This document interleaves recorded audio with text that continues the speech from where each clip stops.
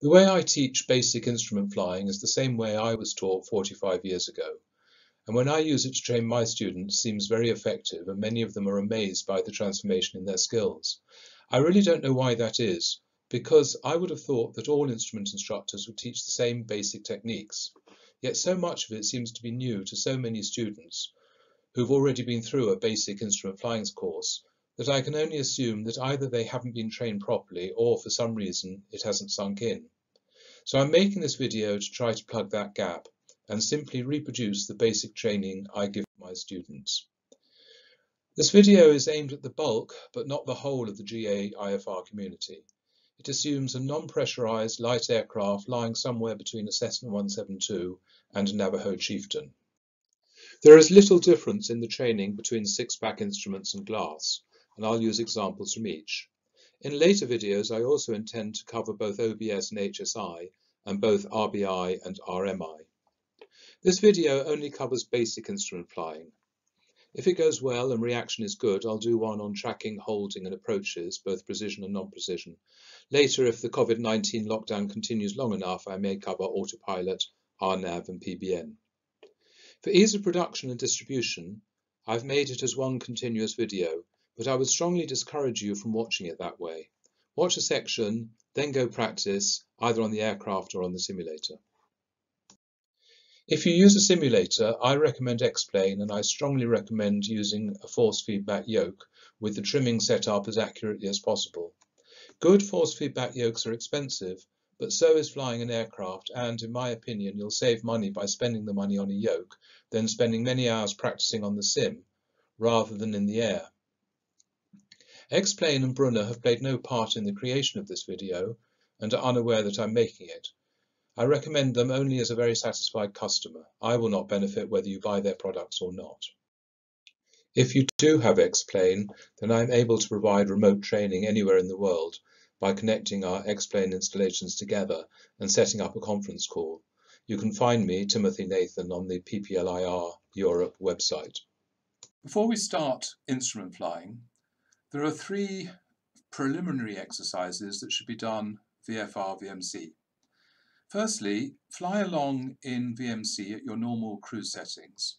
Adjust the aircraft symbol on the AI to be exactly in alignment with the horizon.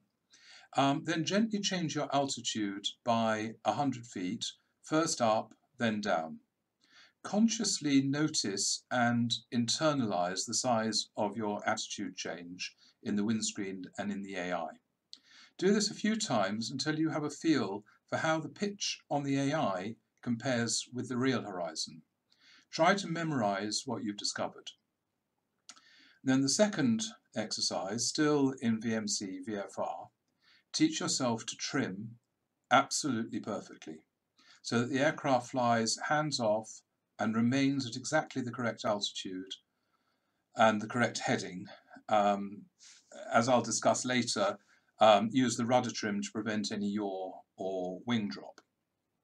Practice the trimming at different speeds, in climb and descent, in different configurations of flaps and gear, and in turns until you can do it all intuitively. A bit later in the video, I talk about trimming techniques, and it's worth watching that bit before you do this exercise. And the third important exercise is to determine power settings for different configurations. You probably already know the power setting for climb and cruise. Indeed, there are probably AFM or POH instructions. So most of this exercise is actually going to be about settings for the descent. So take a careful note of the power setting, either RPM or MAP, as appropriate for your type. Personally, I tend to keep cruise power in the initial descent and just go faster. But if you don't have a turbocharged aircraft, you'll want to gradually throttle back as you descend. Now fly at 2,000 feet and lower approach flaps, but with the gear up if applicable. Adjust power so that you're flying at the speed you would normally fly an approach, which is typically a bit faster than VREF. For IFR touring aircraft, it might be around 100 to 120 knots. for twins and turboprops about 120 to 130 knots. Now make a careful note of that power setting. If you have retractable gear, lower it and allow the nose to drop at about 500 feet per minute.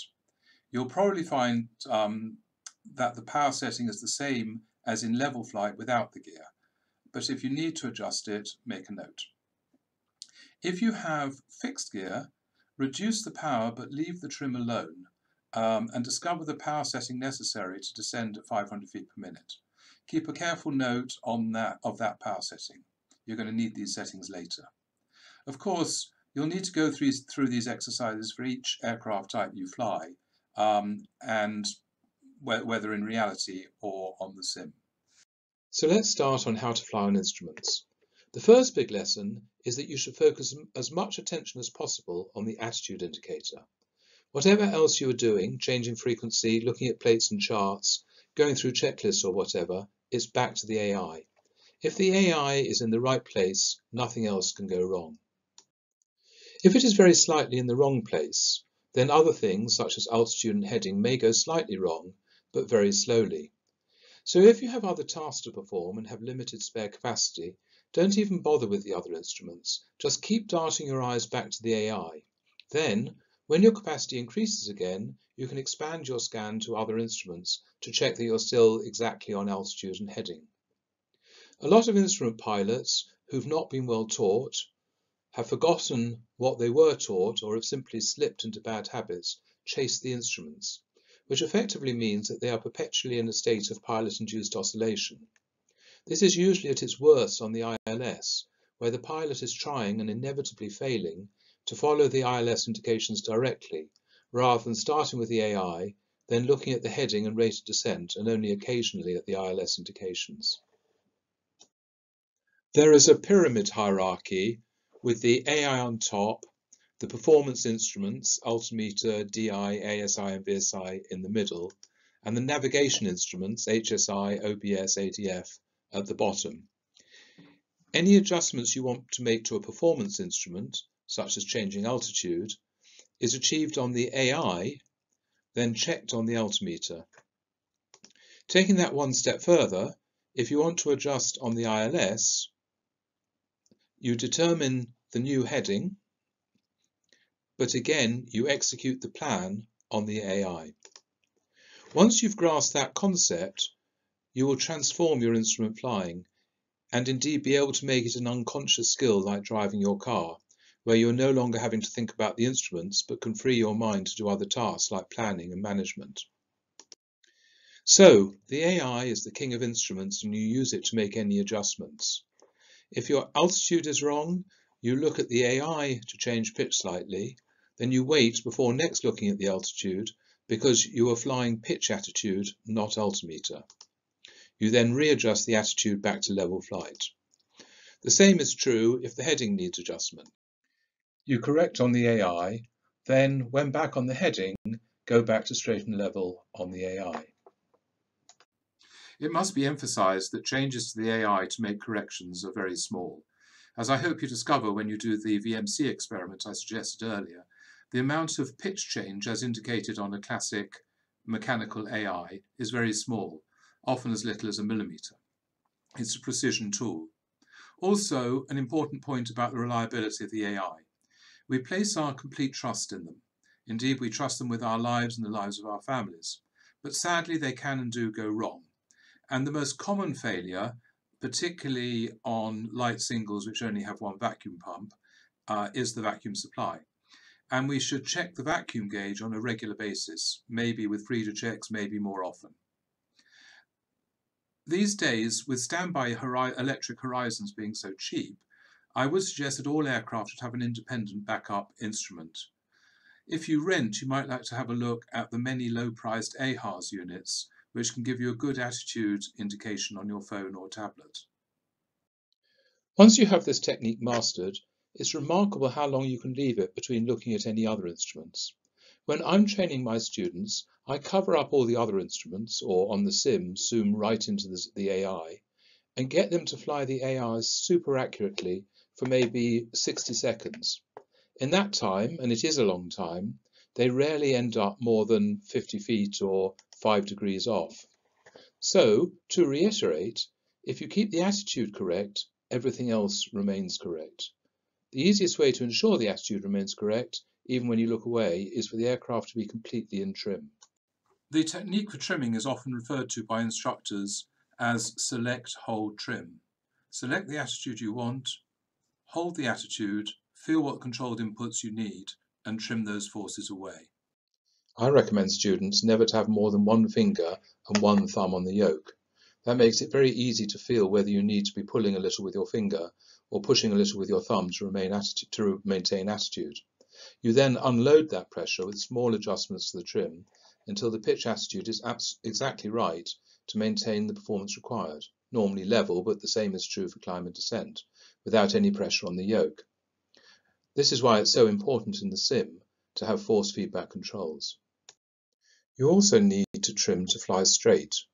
Most of us are not lucky enough to have aileron trim on our aircraft. That generally comes in the higher end of the Cessna 172 to Navajo range we're talking about. Having said that, my own aircraft does have aileron trim, but I can't remember the last time I used it, so it's not a great boon. But we nearly all have rudder trim, and I recommend using that to ensure that neither wing drops. Some purists might argue that the ensuing configuration may be a bit out of balance, and that that is obviously a bad thing, but I disagree. If the amount of out of balance you create by using the rudder to keep the wings level is more than a smidgen, then I suggest that you ground the aircraft until you discover why. Either the balance ball is not level on the panel or your airframe is twisted. If, on the other hand, it's only a smidgen, then the effect on performance and passenger comfort will be negligible, and the safety and workload benefit of keeping you flying straight even when you're not looking at the AI or have your hands on the controls is enormous. In extremis, it could save your life as it prevents a spiral dive when you're distracted. So, I've talked about maintaining an attitude and the importance of trim to put in the minimum of control input to keep both level and straight. The next obvious step is to say that once the aircraft is trimmed, any control input from the pilot is likely to have a negative rather than beneficial effect. So the next exercise is to practice getting the aircraft or the simulator perfectly in trim, then just letting go. You should be able to get to the point where you can leave it untouched for maybe 60 to 90 seconds without your heading changing by more than 5 degrees or your altitude by 50 feet. Remember not to react to small changes in attitude, altitude or heading, because the natural stability of the aircraft will generally fix them. Just watch and see what happens.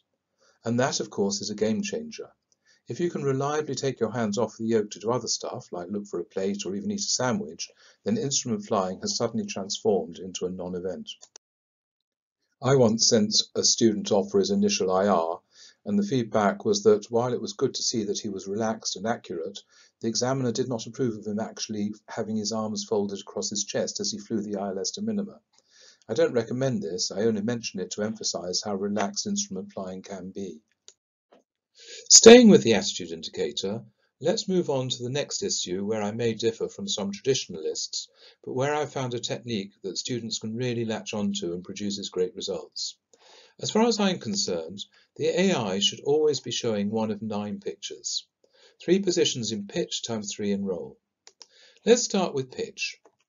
In every aircraft in the 172 to Navajo range that I've flown, there are only 3 places where pitch should be: level, 8 degrees nose up, and 2.5 degrees nose down.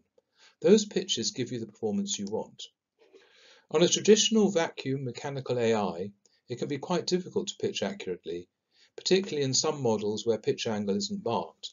You may just have to remember, or, if you own the aircraft, mark it on the instrument, the 3 pitches.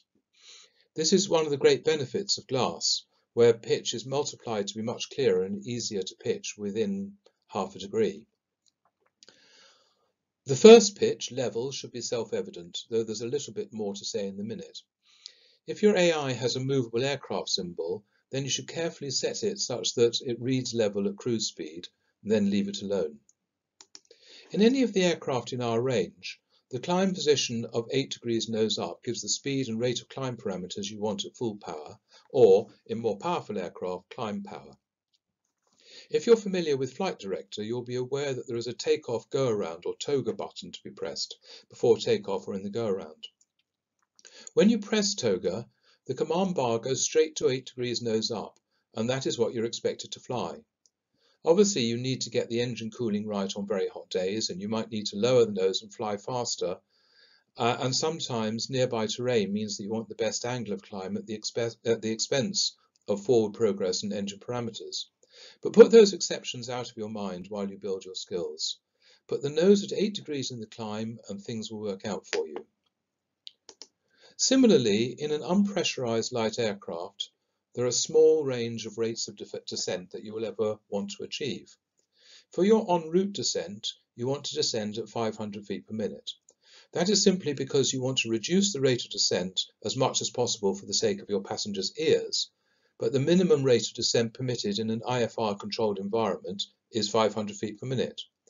That is to say, when you're clear to descend, unless the controller uses an expression like descend when ready or at your convenience, then he is planning for you to start your descent promptly and descend at a minimum of 500 feet per minute. So we want the minimum rate of descent for passengers, and that minimum is 500 feet per minute. In every aircraft, in the range of aircraft we're talking about, that I've ever flown, that 500 feet per minute is achieved at 2.5 degrees nose down. However, as we're going to discuss later, other rates of descent are required for final approach.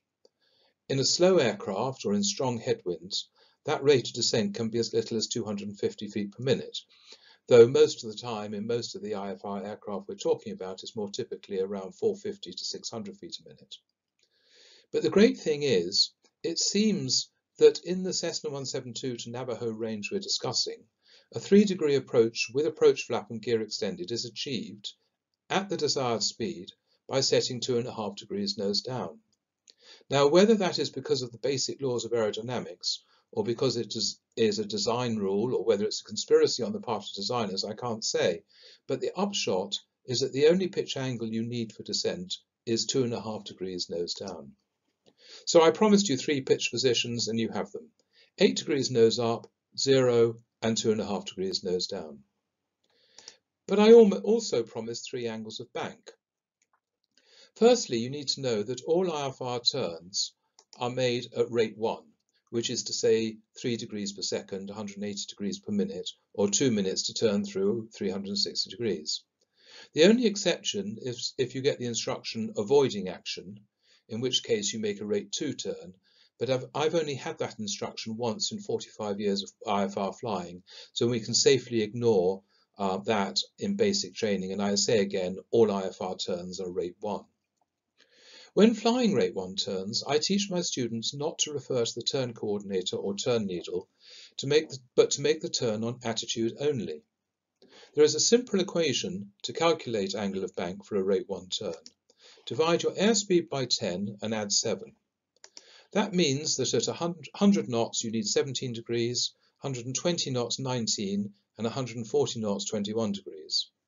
100 to 140 knots is a big range of airspeeds, yet the difference in angle of bank is only 4 degrees. Furthermore, the most important time to fly accurate turns is in procedures and holds, and most of our type of aircraft are going to fly those at between 120 and 140 knots.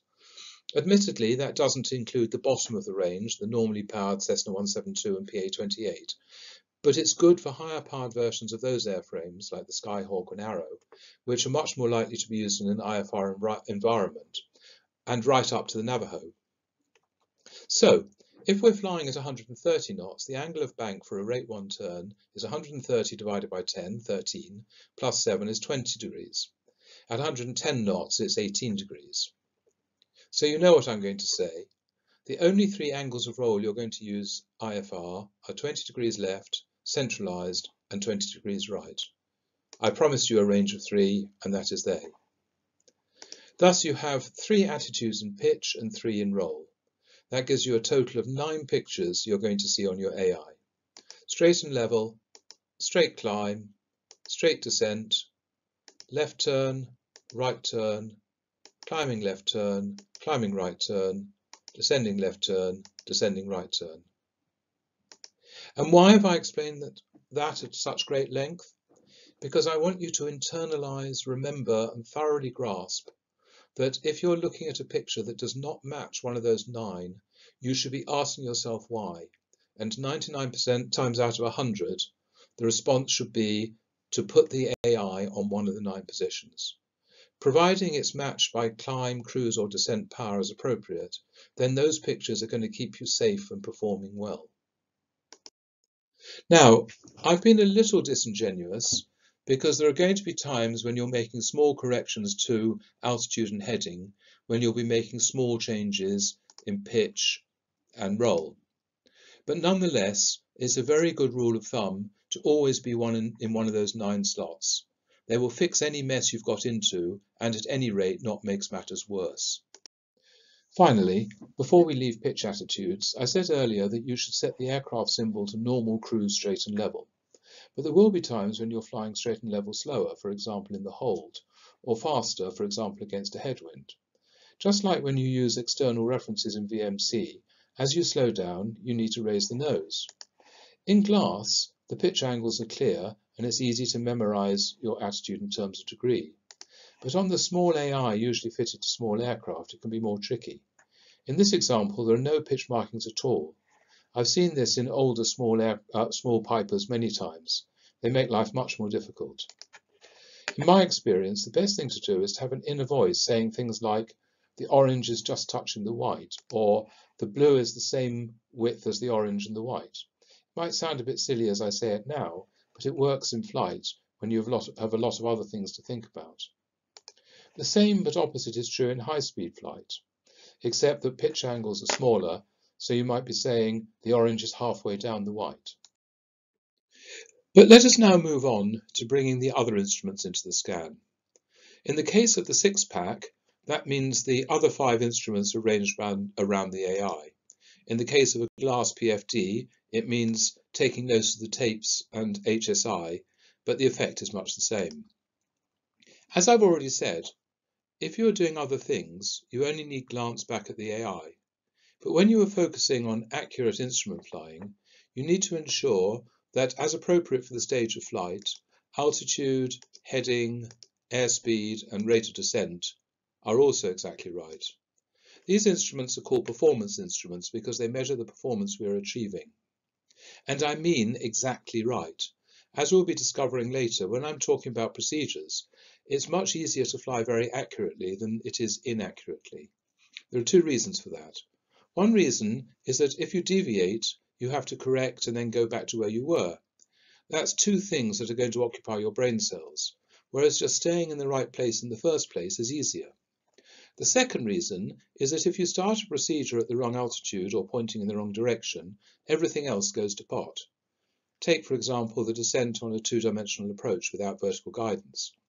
If you start at the correct altitude and adopt the correct rate of descent, which we'll see later is easily calculated, you will float through each check altitude correctly.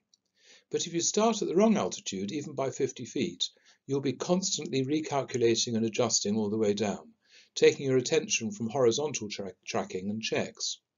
Your workload will be a lot higher than if you had just got it right in the first place.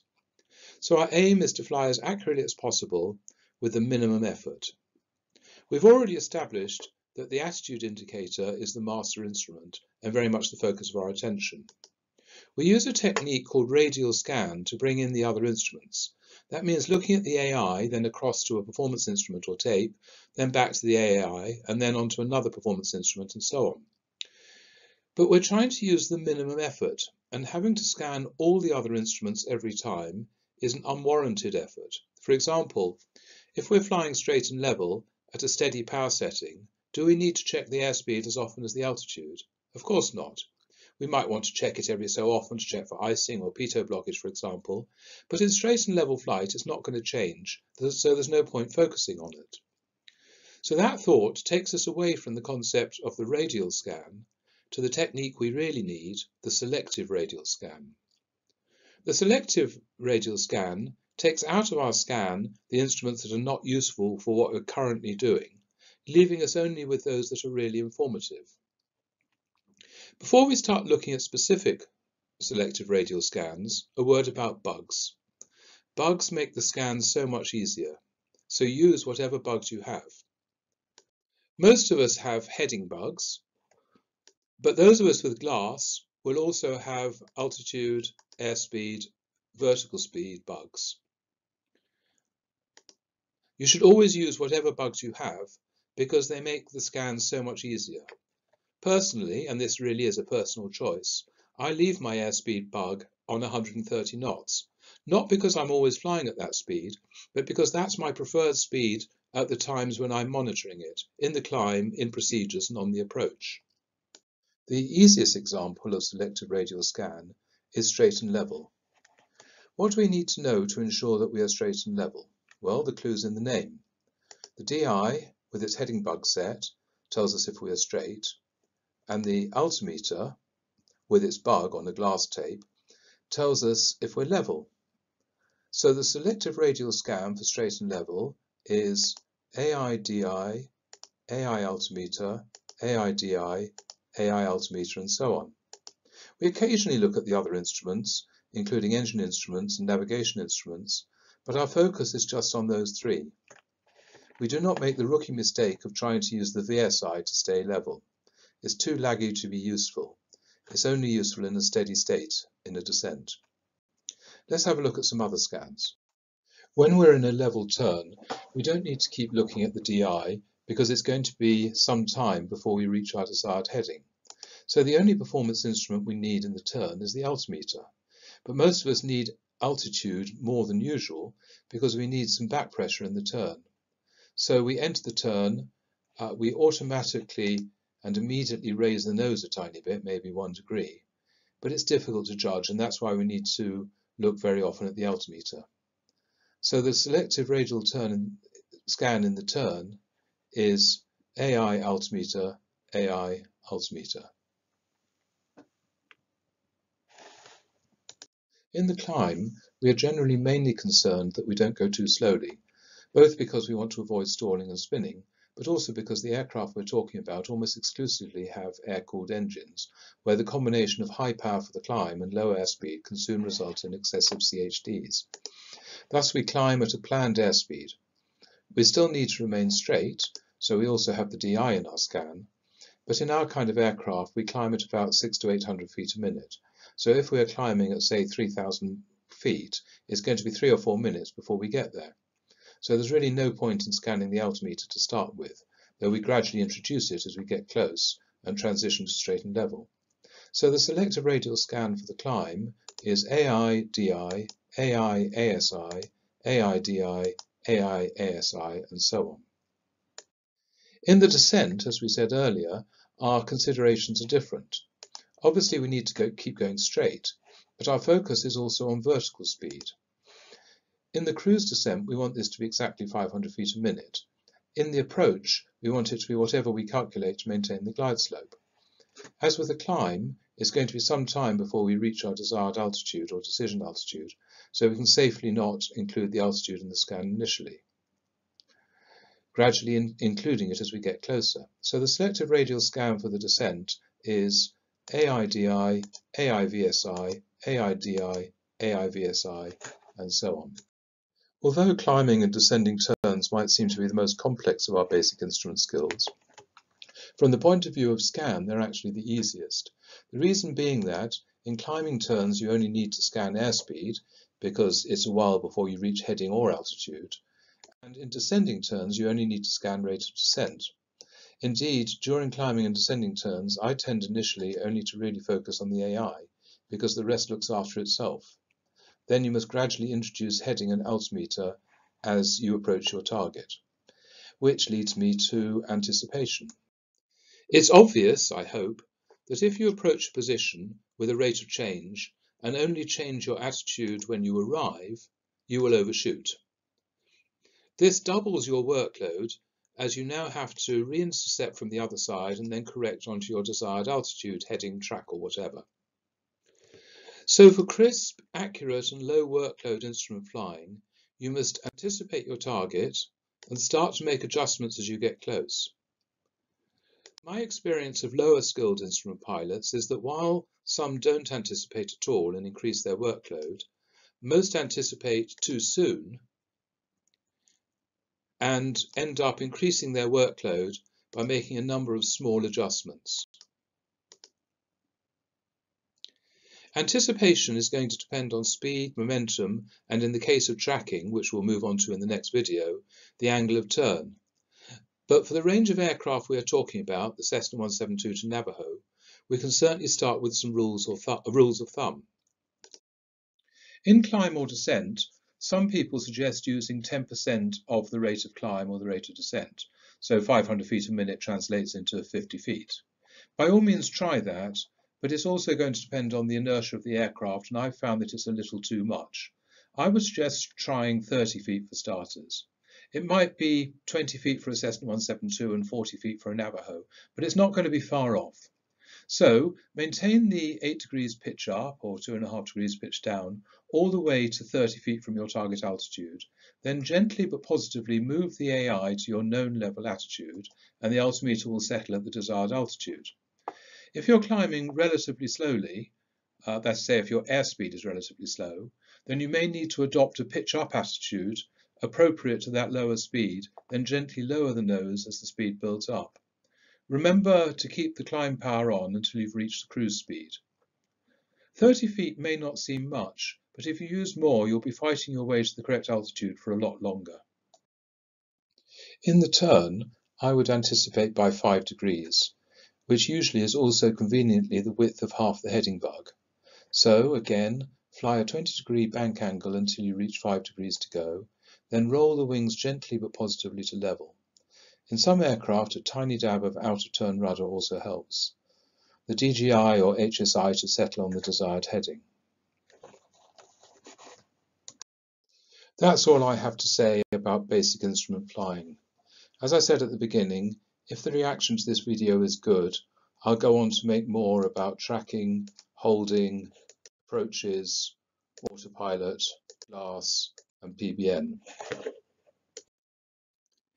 If you are an IFR pilot in Europe or aspire to become one, please join PPLIR Europe, the home of European GA IFR, and get loads more material on all sorts of IFR issues, access to our forums when any IFR or touring question can be asked, access to our database of experiences at airfields around Europe and beyond, our seminars, fly-ins, and much more.